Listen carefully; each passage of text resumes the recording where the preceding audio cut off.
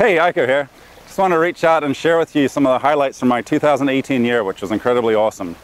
Firstly, I was honored when I was contacted by National Geographic to license my clouded tadpoles image, which was in the magazine several years ago. It is now sold exclusively through the Nat Geo Fine Art galleries in Hawaii, Vegas, Florida, and California, which I'm pumped about. I was humbled to see my image hanging on the wall beside some of my heroes in the underwater photography world, Thomas Bichette, David Dubélé, and Brian Skerry.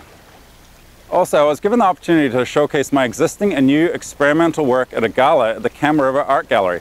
I was delighted with the turnout and even more pleased seeing so much of my work going home at the end of the night with people. It just really blew me away. One of the things I spent quite a lot of time doing this year was building a new website. After feedback from many of you, it was apparent that I needed to have a dedicated fine art portal. So this new website is an awesome art buying platform that simplifies the process of buying art. I will share more about that in a future video and show you how all that works. I had great opportunities to travel this past year to places including New Zealand, Nicaragua, New York City, and the Canadian Maritimes, which is a dream place of mine to go to.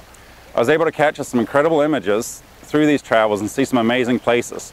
But what was so great is meeting so many incredible people from different cultures and backgrounds, and in the process discovering that so many of us have things in common. One of these things is a curiosity and appreciation for the order of the natural world around us, in the streams and the forests, everywhere we look.